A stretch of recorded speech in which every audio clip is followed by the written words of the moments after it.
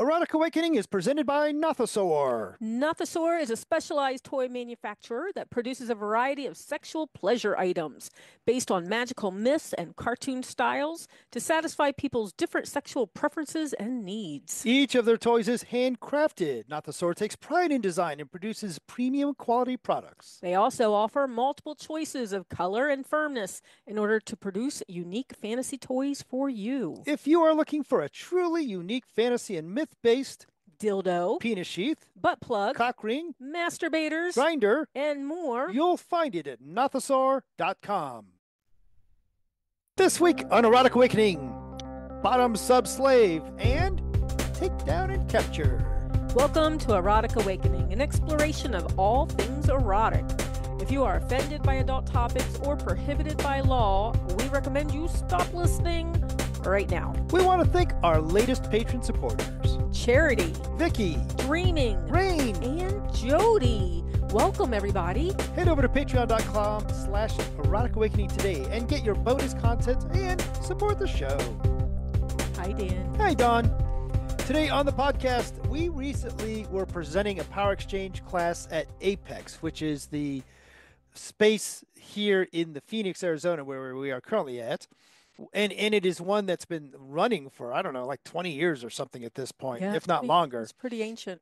And we had the opportunity to teach one of our power exchange classes. And one of the questions we were asked, we're going to talk about tonight on the podcast. And that is, somebody asked, how do I transition from bottom to sub to slave? Right. And the first thing that we had to do was to mention that our definition for bottom, and it changes from person to person or whatever, right? Our definition of bottom is actually someone that is physically receiving something. And I say physically, it could be mentally or hypnotically or things like that. But the person that is receiving something in a scene, Mm-hmm. right? Not necessarily. I mean, I don't see bottom as part of power exchange dynamic at all. So it's like bottom, a receiver in the scene, submissive, there's power exchange involved, whether Mm-hmm. it's in a scene or in a lifestyle or in a relationship.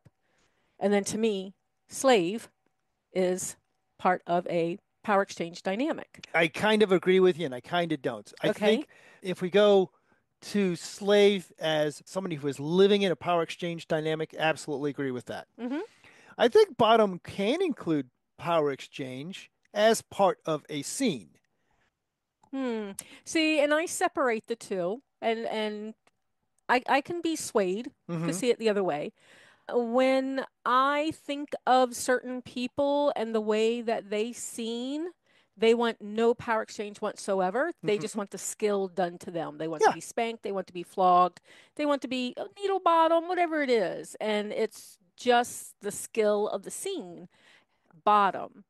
But let's say it's me, once I start to submit in that scene, if there's any power exchange, if they try to start doming me, then I would do sub in that. Okay. So let me run this by you then. Uh-huh. You are doing some pickup play, Okay. and the pickup play that you've decided on is that that person is going to come in and grab you by the hair and make you strip for them and make you kiss their feet and make you suck their cock, Mm-hmm. and then they're going to beat you Mm-hmm. with a flogger. Mm-hmm. Are you bottoming to that scene, or are you a submissive in that scene? I am bottoming in the scene as a submissive. Right, but the submissive in that role, in that reality. Well, thank you for joining the podcast where we're We're instead going of to discuss teaching you this. anything, we're just going to discuss it amongst ourselves. I think that you could take a submissive role in that particular scene, but you're still just bottoming. You're not a submissive in that scene. You're playing at being a submissive, perhaps, but you're just bottoming. And the scene that you're doing is a scene that includes a mental aspect that includes being dominated. I can kind of see that, except I have a little resistance of if I am submitting in that scene, I am being submissive. I am being a sub in that scene. Ah, and that's where we get to the fun I think part. that's where we're getting to Yeah. where sub can be a couple of different things, Right. Are right? you being submissive versus are you a submissive? Is it an Yes. action or a, I don't know, lifestyle choice? Right. So is it an action or a role or Yes. Yes. Oh, I a like that. relationship role? Not Hmm. just not like role play, Right. but a relationship role. So that's where it gets kind of funny when I hear people talk about submission, because it could be submission in a scene as Hmm. a bottom, or submission in a relationship as a role in Right. the dynamic. We're in a dom sub relationship. Right. So two ways of talking about that, Yeah. right? Now, So I was going to ask, unless you've got the same question. So how do you go from being a bottom to a submissive? well, yeah, I was going to address this. First off, the way that the question was presented to us was that it would be a progression. Mm-hmm. And in truth, it's not a necessary progression. Some people are bottoms, period. Right. They like to go to the BDSM club and get spanked or get beat, and that's as far as they want to go with it. They have no desire to submit We to know a anything. lot of people like that, right? Absolutely. Absolutely. When we think of a lifestyle as a submissive lifestyler, for lack of a better term, it is somebody who says, I want to go ahead and be involved in a power exchange relationship, but I don't. And that's what, here we get into these definitions that aren't really valid because everybody's allowed to define this stuff for themselves, right? How do you define the word submissive? How do you define the word slave? So, Exactly. Well, and we know someone that was Jack Ranella. mhm. He created a dictionary for all of these words, and he said he's still got cases of them in his basement because nobody wanted a dictionary, because they do define these things, on their own. So the other thing that I wanted to point out is that, and we did this when we were at Apex, I pointed out that it doesn't necessarily need to be a progression. Yeah, If absolutely. you're submissive, you're submissive. If you're a bottom, you're a bottom. And it doesn't necessarily mean that everybody's working towards being the slave, right? I had no end goal of being a slave. It just happened to happen over time that that's just what we organically fell into, and then looked backwards and went, when the hell did that switch, when did that change, how did that happen? So not everybody even has that goal to go from bottom to sub to slave, and some people go forward and decide they don't like it and then go back, Hmm. and one is not better than the other. Right. That's one of the main things to keep in mind, Yeah. right? Yeah. Now, let's say that you actually do. Mm-hmm. You are comfortable being a submissive. If let's just say someone came up to you and said, "Don, I'm a submissive right now, but I'd like to become a slave." What's the path? Well, what I would suggest to them, first thing I would ask is, what does submissive mean to you? What do you mean you're submissive? Why do you Hmm. define yourself that way?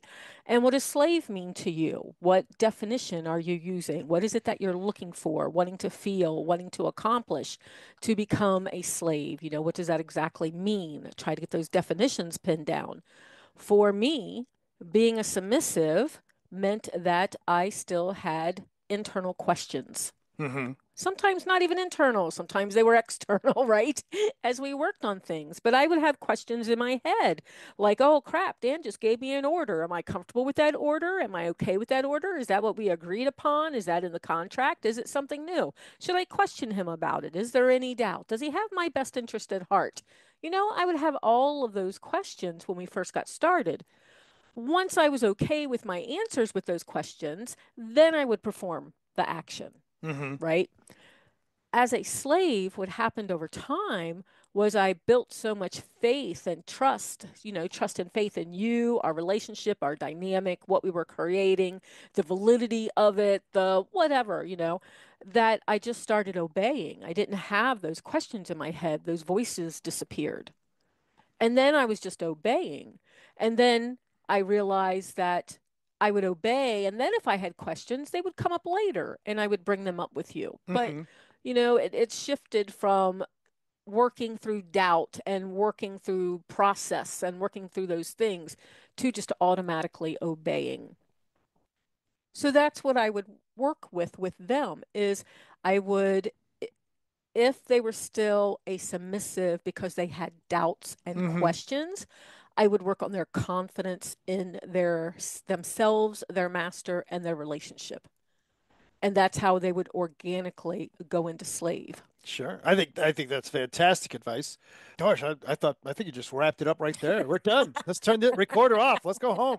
Oh wait, we are home already. We are home. So, do you have anything that as a master you would throw in there that you think would need to be covered No, I if I love was mentoring someone? I love the idea that you're starting off with, well, what do those terms mean to you? And if I think a lot of people perceive it as the term slave is just a deeper level of surrender. Mm. And I'm not opposed to that definition. I certainly see that. There's other options, of course, as well, in that in leather culture, slave is a title that to be earned. Mm-hmm. Now, in general, I'm more of a fan of a slave as a title to be earned by the service that you do to your leader. But also, don't get overly attached to the terms. I think that it can be valuable to say, I have a goal of feeling that I am truly a slave. Mm-hmm. But as we've said a couple times now, don't get stuck in going around all these events or hanging out with these other people and say, "Oh my, I guess I've been a submissive for 2 years. I guess I better graduate into being a slave," or some silliness like that. Yeah, no, not everybody has that same end goal, and that is perfectly fine. We're not all supposed to have the same end goal in mind. I think next week let's do top to dom to master. Okay, so we can do that. We can talk a little bit about that. I wonder if it's the same kind of journey, but It's not though. And I'm not going to do a spoiler right now, but for a little foreshadowing, there's some differences. yeah, yeah. So it's a little blurrier when it's bottom sub slave, maybe. Yep, absolutely. So, and yeah, I can see that. I can see that. Cool. If Well, you don't want to wait until next week to find the answer, you can just ask us in person. oh, yes. We will be at EV in Phoenix in November, actually, this Sunday. EIK in St. Louis in November. Kink School online in November. Naughty Revival in Minnesota in December. Apex in Phoenix in December. Cure in Columbus in January. I think we're going to be at Apex in January as well. We will see how that turns out. Intrigue in Indy in February. And June, we will be in Tulsa. Keep up with all our events, book news, discounts, and more via the Erotic Awakening newsletter And get your EA shout out like Jennifer. in Minnesota. Head over to eroticawakening.com and subscribe today. Indeed. So, Don, Nothosaur is currently having their Black Friday sale. Nothosaur is a sponsor of the Erotic Awakening podcast. Now, you and I already have the Mm, Grayman we and do. the Allah. Yes. But what we do not have, and I'm looking specifically because we have the Black Friday sale is coming up. Look at those dildos. Yeah, I'm actually, What is that? that's the one I was looking at, the EIN, or Ooh. it's spelled EIN.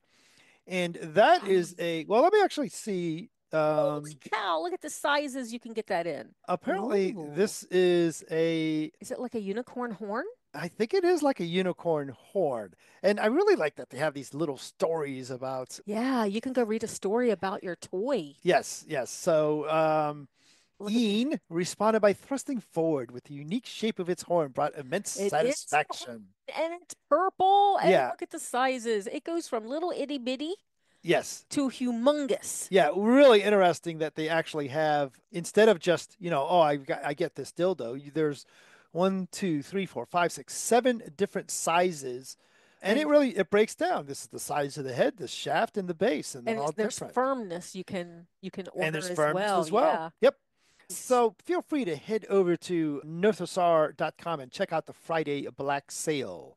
The black sale or the black is it a what is it? Friday Black. It's a Black Black Friday Friday sale. sale. Wow, Okay, I was like, are all the toys black? no, Did they this one have a they mystery? have all kind. No. awesome. So, you know what? It's November, isn't it? Yeah, We isn't got that to think crazy? we got to think about our Black Friday sale too. I usually put the cards on sale. So, people will have to keep a lookout for that on. I'll do a surprise I thought you were newsletter. going to say it's Friday. It's almost Christmas time. Let's go shop No, dildos. we don't do Christmas. I'll do Black Friday dildo sale though. That'll be awesome.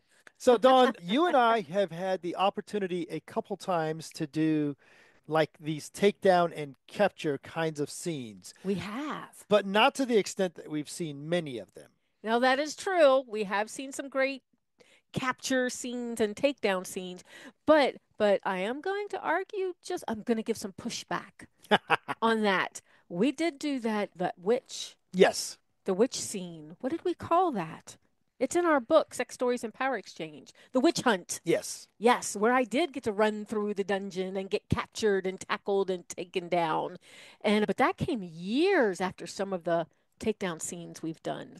You know, it's really funny if you think about it. The first couple of years Mm-hmm. when we were playing in public dungeons, every year we would do a takedown scene. And Mm-hmm. it wasn't really a takedown and capture. It wasn't like I chased you through the dungeon or Mm-mm. anything.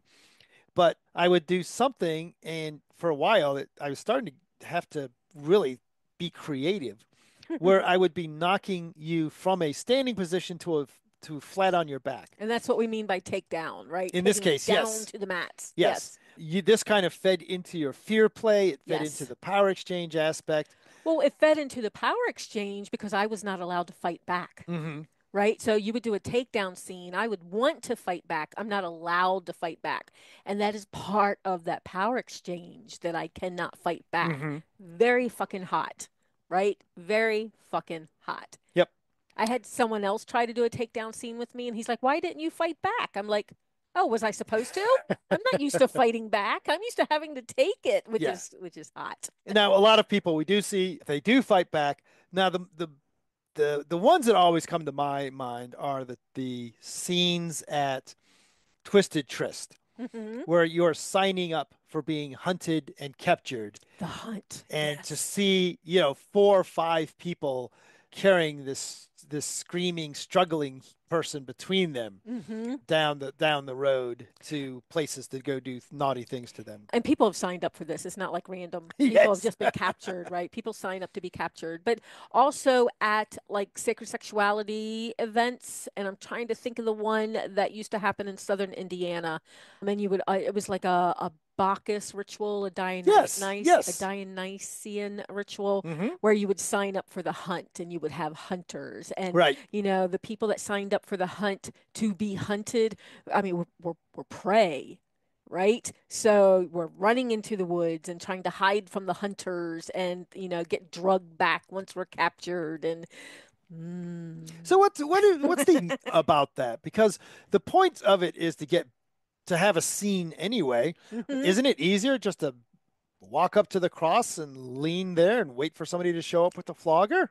Yeah, but there's something about being hunted, Hmm. right? There's something about being hunted. There's fear involved, and like you said, I have a thing with fear play. I like fear play. I like the desire that's involved because if somebody is hunting you, Hmm. they desire to capture you. So there's something with that desire. Okay. There's something with the magnetism of it, the animalistic nature of it, the primal nature of it. I mean, all of that just strikes a lot of chords. It's very sexy. And the people doing the hunting, I feel their dominance and Mm, their self confidence in being able to track something and yeah. capture it and Wonderful description. I will say now that as I am getting to be a person I'm trying to avoid saying older, but I'll just say that my desire to go charging through the woods to find somebody, and then once I've grabbed them and wrestled them down to the ground, it's like, all right, now give me 20 minutes. I'm going to sit here and catch my breath. I was thinking of that with even the mats, Hmm. right? I mean, I am older now and I have to watch out for the knees and the ankles. And we do know someone that broke their foot Yes. with doing this thing. I mean, there's things that can happen. Oh, yeah. This is very dangerous, Yes. right? Know your risk profile when you do this. For me and you, I can see us maybe starting on our knees and grappling. Yeah. Take It's down that way. it's funny to think that with all the toys that we play with, be it needles and floggers and staplers And whips and and whips and all that, knives and and the thing you end up getting hurt was, oh, I pulled a hammy. Be a part of the Erotic Awakening Podcast community. you can support us on Patreon and get early access to the ad-free version of the podcast, a free version of the audiobook Polyamory Toolkit, free ebooks, discounts on monthly Zoom classes, member-only Discord access, and more. Find all the goodies at patreon.com/erotic awakening today. Help others find us. Take a moment to support the podcast. Rate us on Apple Podcasts, Spotify, or wherever you listen. Or just tell your friends. Join the conversation with us and other listeners. Use the links from the Erotic Awakening website for our growing Discord channel. Feel free to reach out to us. We love talking to you.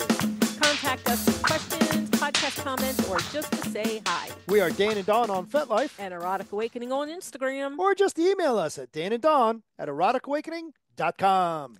Bye, Dan. Bye, Dawn.